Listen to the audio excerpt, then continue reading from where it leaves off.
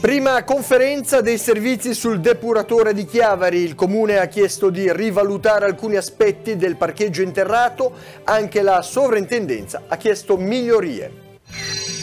Allarme e dipendenza da social network per i giovani e ragazzi, sempre più ore davanti al cellulare per guardare immagini non reali, alimentando un senso di inadeguatezza pericoloso e dannoso.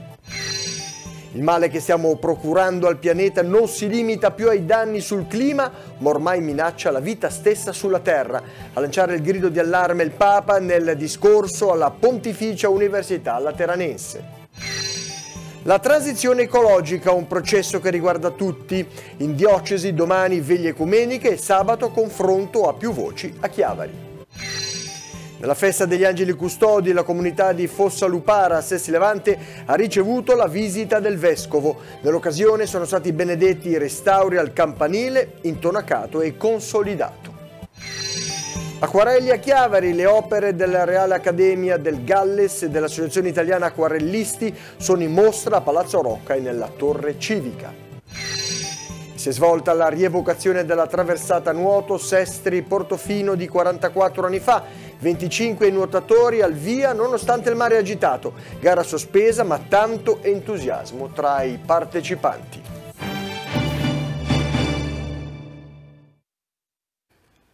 Buonasera a tutti, gentili telespettatori e benvenuti nei nostri studi. Passa avanti oggi verso il via libera al depuratore di Vallata a Chiavari. In comune si è svolta la prima conferenza dei servizi, sul tavolo alcune modifiche per migliorare il progetto. Vediamo quali nel servizio che segue. Confermati i tempi per l'approvazione definitiva del depuratore in Colmata Mare a Chiavari. Ad agosto il sindaco Marco Di Capua stimava entro fine anno il via libera della regione. Non ce l'ha fatta Di Capua a vedere la prima conferenza dei servizi che si è svolta oggi in comune. Sul tavolo alcune modifiche per integrare l'impianto con il contesto urbanistico. La Giunta ha chiesto di rivalutare alcuni aspetti per migliorare il parcheggio interrato. La sovrintendenza ha evidenziato come l'area di Largo Ravenna debba essere armonizzata al meglio con la passeggiata che sarà costruita sul fronte mare. Chiesto anche un abbassamento della quota del parcheggio al fine di garantire un migliore impatto paesaggistico. La parte del depuratore fronte mare con le relative difese invece non ha ricevuto osservazioni in quanto assicurerebbe una nuova fruibilità dell'area grazie alla costruzione di un percorso pedonale e ciclabile. A questo incontro ne seguirà un secondo a giorni. Al tavolo siederanno i reti, città metropolitana, sovrintendenza e comune. Sarà l'occasione per integrare e valutare tutte le modifiche emerse. Regione Liguria ha stabilito un termine massimo di 7 giorni per inoltrare le valutazioni, dopodiché sarà fissata una nuova conferenza dei servizi. Sempre in tema di fronte mare, oggi la Giunta ha dato l'ok al progetto di fattibilità tecnico-economica per il restyling dell'area tra Via Risso, Via Preli e Largo Canepa per un importo di circa 180.000 euro. Previsti interventi migliorativi in termini di viabilità, con una rotonda in Largo Canepa, ma anche di estetica, con nuovo verde, marciapiedi e il recupero dei cordoli in pietra già esistenti, ma anche di sicurezza in caso di forti piogge grazie alla regimazione dei canali delle acque meteoriche, e poi nuove aiuole spartitraffico e luci a LED. Saranno infine risistemati i parcheggi per i motocicli in Via Preli, lato ferrovia, e saranno rimesse a posto le condotte delle acque bianche.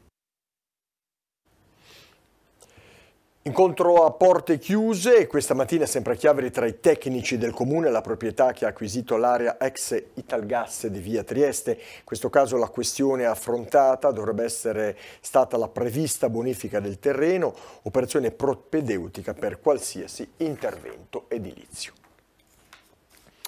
Ai blocchi di partenza a Rapallo, il completamento del primo lotto e la realizzazione del secondo lotto di lavori per la nuova copertura del torrente San Francesco. Nei giorni scorsi il Consorzio Stabile Poliedro di Parma e la Micos SPA di Roma, aggiudicatario dell'appalto, ha completato tutti gli aspetti burocratici propedeutici all'inizio dei lavori. Questa mattina si è svolto insieme ai tecnici un sopralluogo per le ulteriori verifiche preliminari e per alcuni aspetti logistici di cantiere prima dell'avvio delle operazioni.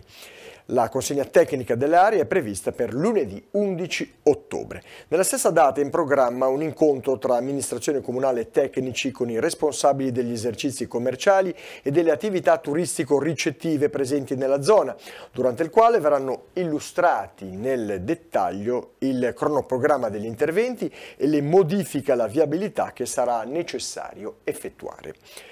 Il piano del traffico previsto a fronte dei lavori verrà comunicato in maniera capillare a tutta la cittadinanza, evidenzia l'assessore ai lavori pubblici Filippo Lasinio.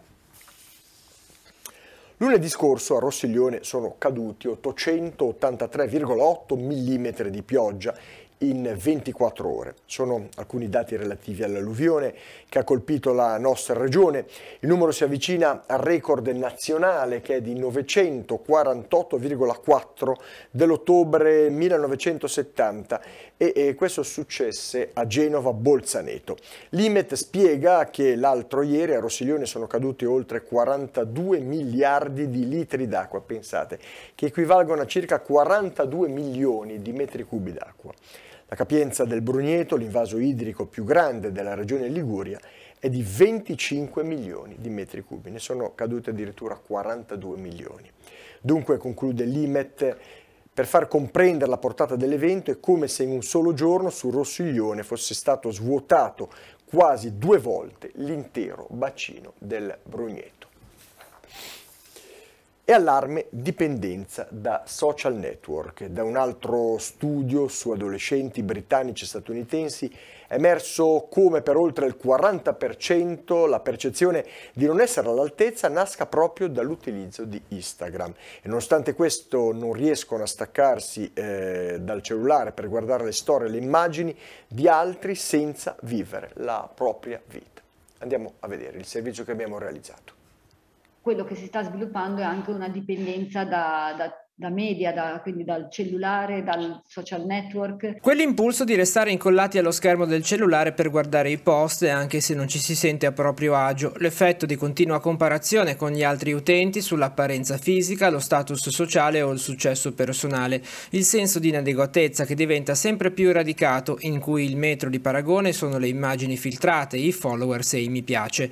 Sono alcuni degli effetti distorsivi dei social network, in particolare di Instagram, sulla psiche dei giovani, che lo stesso Facebook avrebbe rilevato negli studi affidati ai propri psicologi. Si passa il proprio tempo a guardare gli altri non come in realtà sono, ma come vogliono apparire per ottenere più like, followers e in molti casi più introiti pubblicitari. Una vera e propria dipendenza che in quanto tale deve essere valutata, affrontata e risolta. I sintomi per riconoscerla sono diversi. L'esasperato utilizzo del cellulare che non favorisce quindi la vera socialità o non favorisce il fare sport o studiare o avere una vita extra indipendente è un fattore di rischio. Il fatto di utilizzarlo per qualsiasi cosa, anche ad esempio, non so, per guardare un film, una serie, cioè non prescindere dal mezzo, ecco. Uno degli effetti paradossali dei social networks è poi quello di portare all'isolamento del giovane perché non accettato nella sua identità social e di fatto emarginato a priori anche nella vita reale. Non c'è più spazio e questo sicuramente genera poi isolamento e anche addirittura comportamenti che virano dalla parte opposta, quindi non più una ipersocialità anche se finta, ma addirittura un isolamento estremo. Il cellulare però non deve essere l'unico oggetto di negoziazione, perché così facendo se ne accentua ancora di più il peso negativo, ma deve essere inserito all'interno di un contesto di regole il più possibile condiviso, fatto anche di proposte alternative concrete e mai di scontro. Sicuramente la condivisione abbiamo visto che funziona, come funziona il gruppo dei pari, come funziona un bel rendimento scolastico, l'arte, la musica, tutto quello che è stimolo esterno continua a essere un fattore di protezione. Contro lo spaccio e la vendita di sostanze stupefacenti, il Comune di Lavagna è riuscito ad aggiudicarsi un finanziamento ministeriale per il triennio 2020-2022. La cifra si aggira intorno ai 21.000 euro. Con il contributo saranno acquistate diverse telecamere di videosorveglianza, si parla di una decina di occhi elettronici che verranno posizionati in zone del territorio comunale ritenute a rischio per quanto riguarda lo spaccio di droga. Una notizia importante, commenta il consigliere Stefano Piazza, piazze, considerando che Lavagna è un comune in dissesto. Oggi, conclude, il comune è a 165 telecamere dopo essere partiti da zero 2 anni fa.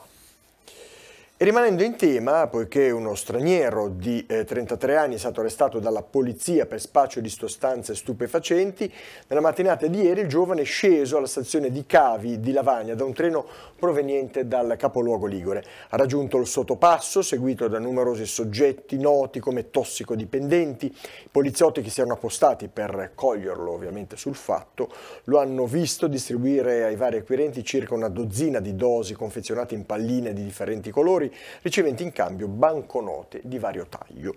Gli uomini del commissariato di Chiavari le hanno quindi bloccato, trovandolo in possesso di 465 euro e di un telefonino che non smetteva mai di ricevere messaggi con richiesta di appuntamenti.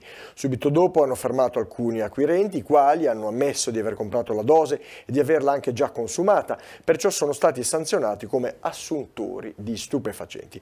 Per il 33enne si sono aperte invece le porte del carcere di Genova Marassi. Smilitarizzare i cuori.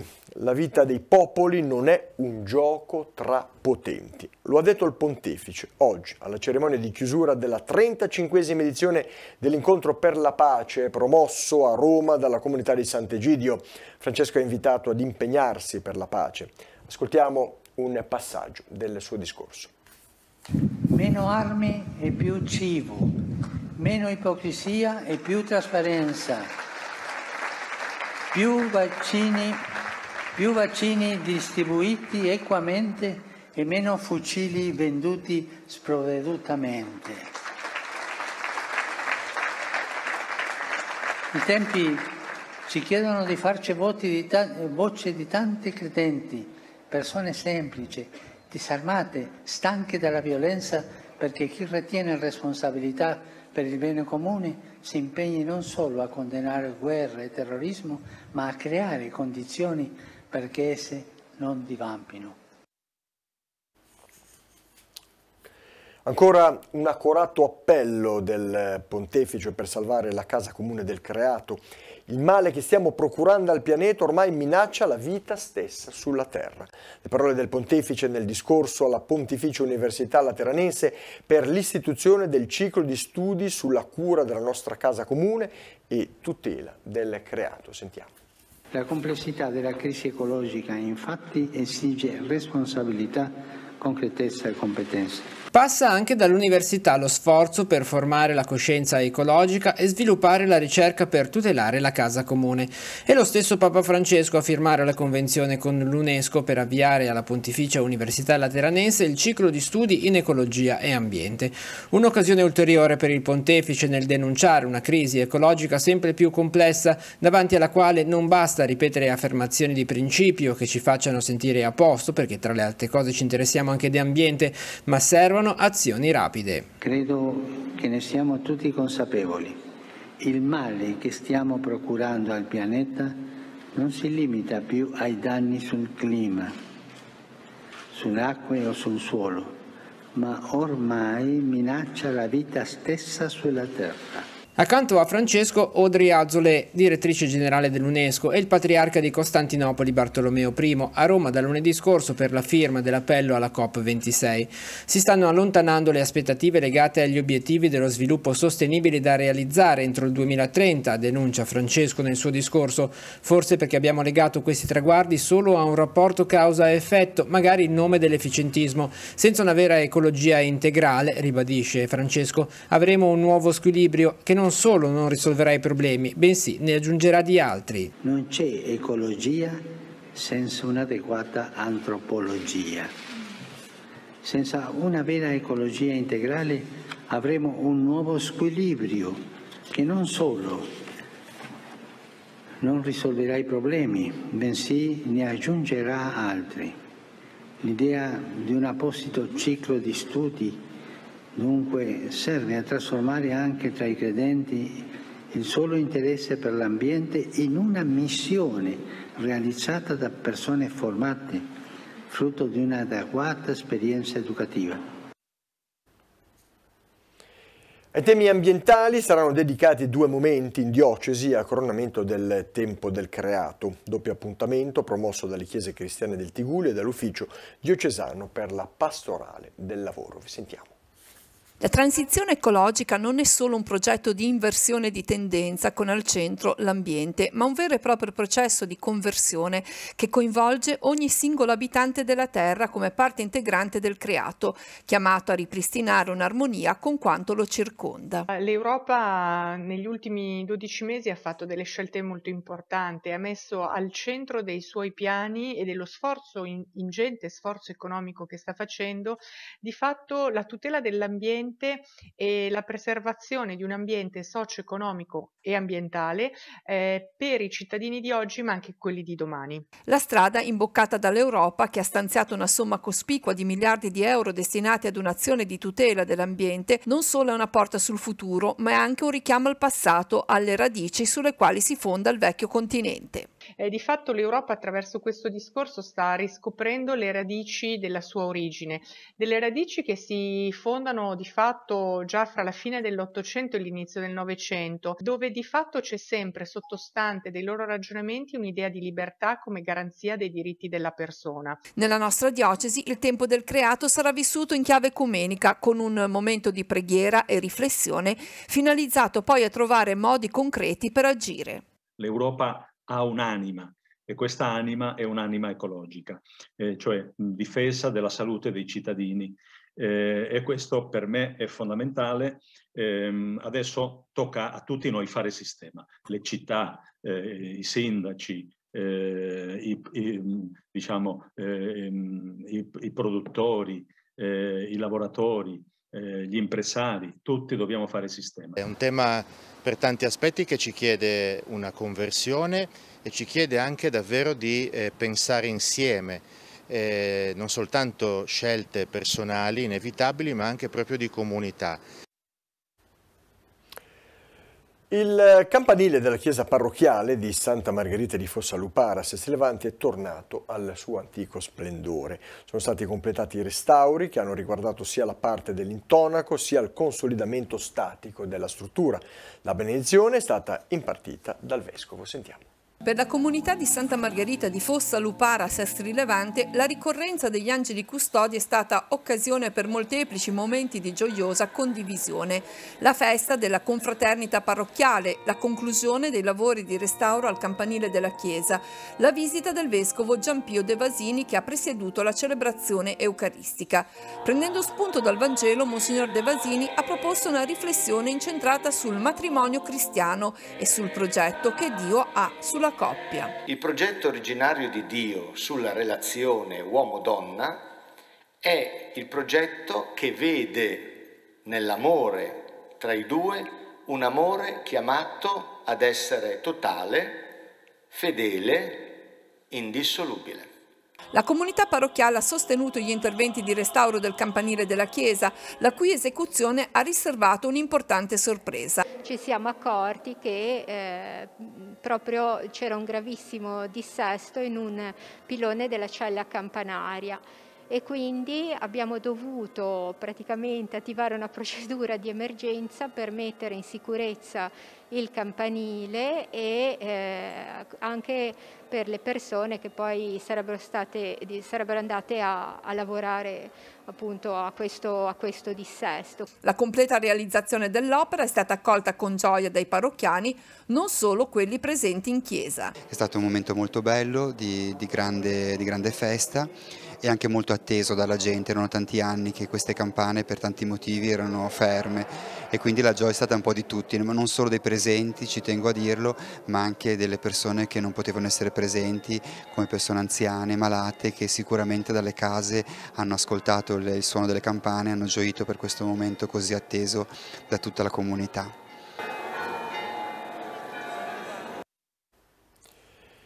Si è abbandonata nell'abbraccio del Signore Suor Tersia Donà, suora della Congregazione delle Figlie di Maria Ausiliatrice, per molti anni a più riprese in servizio all'oratorio salesiano di Monleone di Cicagna.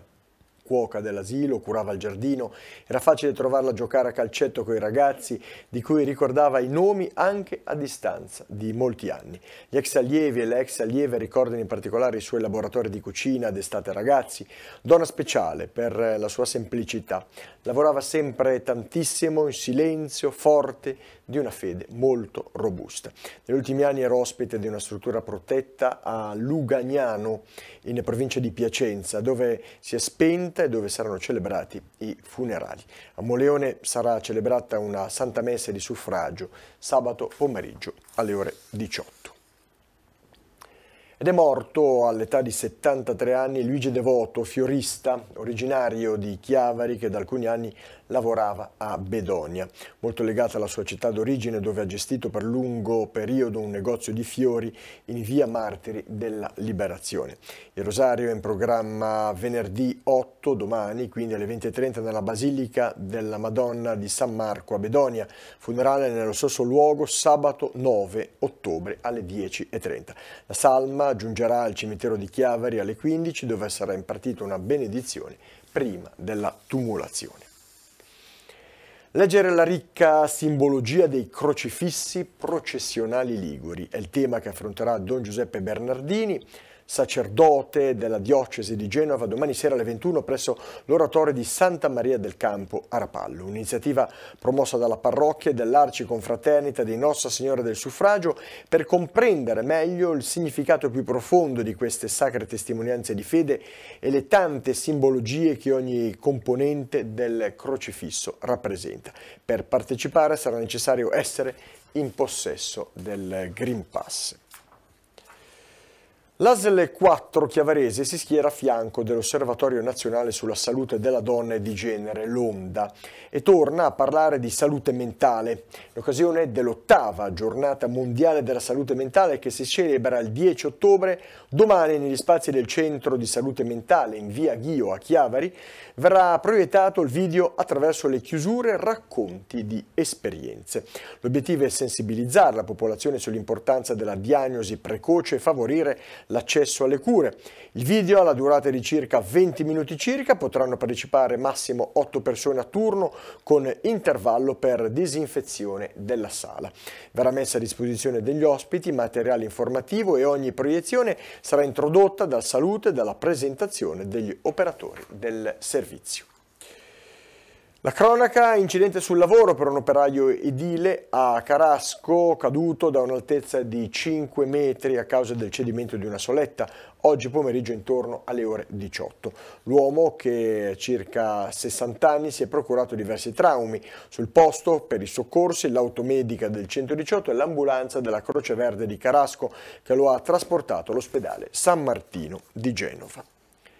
C'è tempo sino al 17 di ottobre per vedere le opere della mostra Watercolor Inspiration, che porta a Chiavari gli acquarelli realizzati dagli artisti della Reale Accademia del Galles, insieme a quelli dell'Associazione Italiana Acquarellisti. Ha collaborato anche il Liceo Artistico Luzzati. Sono in mostra a Palazzo Rocca e nella Torre Civica di Chiavari. Vediamo.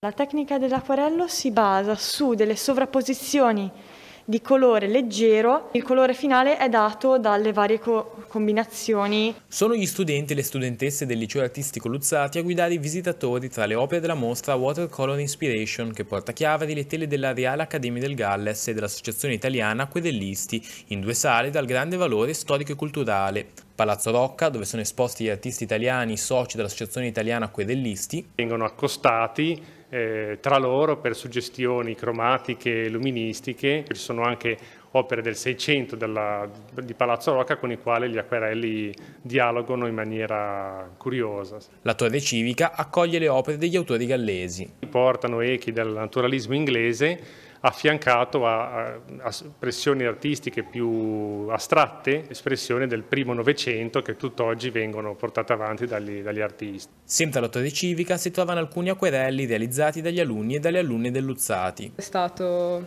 un piacere esporre e essere scelta per esporre È una tecnica molto difficile che col tempo si può imparare. Oltre alle opere sono stati coinvolti attivamente nel progetto anche per l'accoglienza dei visitatori. Dobbiamo coinvolgere lo spettatore e fargli capire ciò che abbiamo messo nella nostra opera, le emozioni, quello che abbiamo voluto esprimere. La collaborazione Italia-Galles, che ha permesso di organizzare la mostra, nasce da un progetto di scambio culturale che si è svolto negli anni scorsi. La tecnica dell'acquarello è poliedrica e l'associazione è sempre spinta ad aprire i confini dell'Italia verso i paesi europei e anche extraeuropei. Per vedere la mostra c'è tempo fino al 17 ottobre. Per ora i visitatori non sono mancati. Quali sono le prime impressioni girando qui tra le opere? Certamente si tratta di lavori notevoli che richiedono un grande impegno tecnico per poter essere fatti. Sono molto contento di essere qui. Appassionato, mi ha colpito alcuni astratti che mi hanno interessato e la tecnica a volte particolare di questi pittori del Galles. Si è svolta nelle acque del Tigullio la rievocazione della traversata a nuoto Sestri Levante Portofino di 44 anni fa. Iniziativa che si è svolta nonostante il mare agitato, certamente un'edizione che resterà nella memoria dei partecipanti. C'eravamo anche noi. Onde alte, divertenti ma impegnative. Alla rievocazione della traversata Sestri Portofino, datata 1977, si sono dati appuntamento 25 nuotatori da diverse città italiane.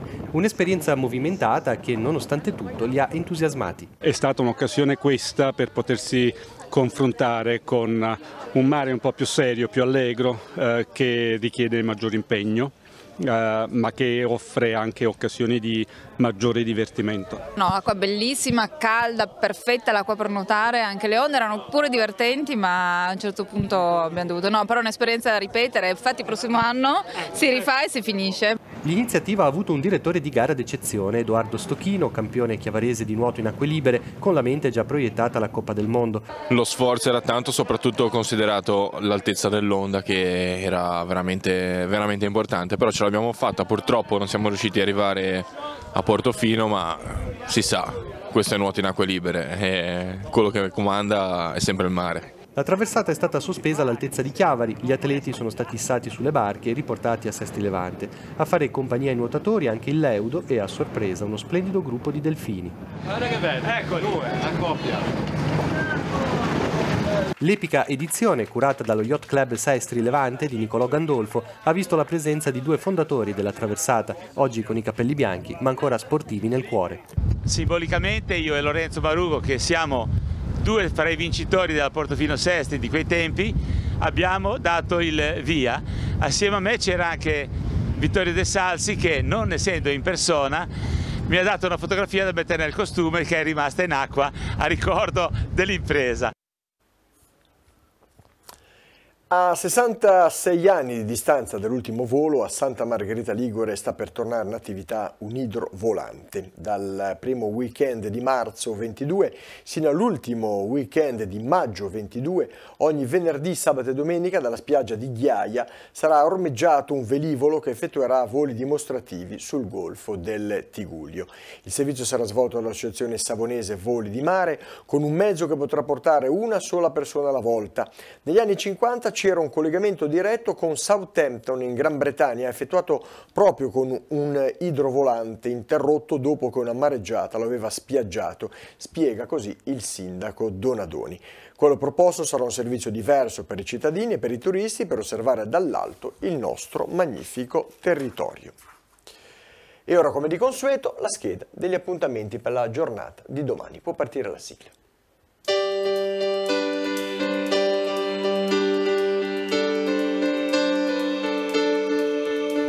Appuntamenti in programma per venerdì 8 ottobre. A Recco apre la mostra dei progetti di riqualificazione del fronte mare a conclusione del concorso che era stato indetto dal Comune. Si possono vedere dalle 8 alle 18 nella sala polivalente Franco Lavoratori. A Palazzo Ducale di Genova prendono il via gli Stati Generali dell'Educazione organizzati dal Comune e dall'Agenzia per la Famiglia. Il titolo di quest'anno è Educare le relazioni per fare squadra e ripartire insieme, dalle ore 9 alle 13. La diocesi di Chiavari organizza a Sestri Levante l'incontro con Don Luigi Verdi intitolato Com'è difficile trovare l'alba dentro l'imbrunire. Alle ore 21 alla parrocchia di San Bartolomeo della Ginestra. Prende il via l'Ita Club Jazz Festival. Il Giulia Cancedda Jazz Trio si esibisce al The Best Drink a Chiavari in via Entella. Inizio alle ore 21.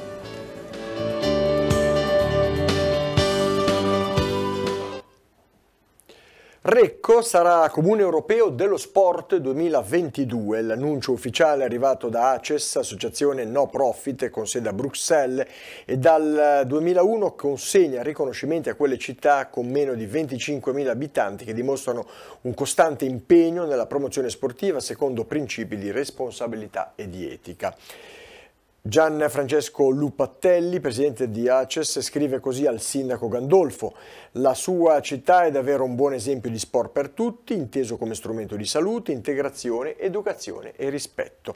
A Recco ci sono 29 società sportive, alcune delle quali ai vertici in ambito nazionale e internazionale, con oltre 1.600 atleti nella fascia Under 18. Questa era l'ultima notizia, prossimo appuntamento con l'informazione come sempre rinnovata domani, 12:45, TiGullioggi. Vi ringrazio per la vostra cortese attenzione, vi auguro una buona serata con i programmi della rete. Arrivederci.